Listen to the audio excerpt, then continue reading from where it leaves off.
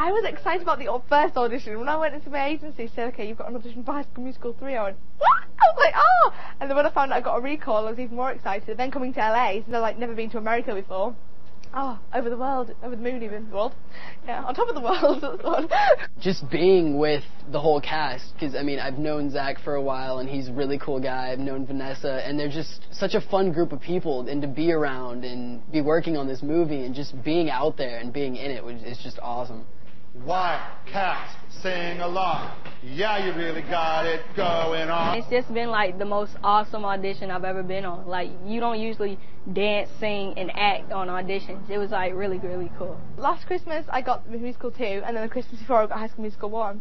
And I actually like used to watch the like dance along versions, so just like do all this together dance. A bit sad, but yeah, I love it.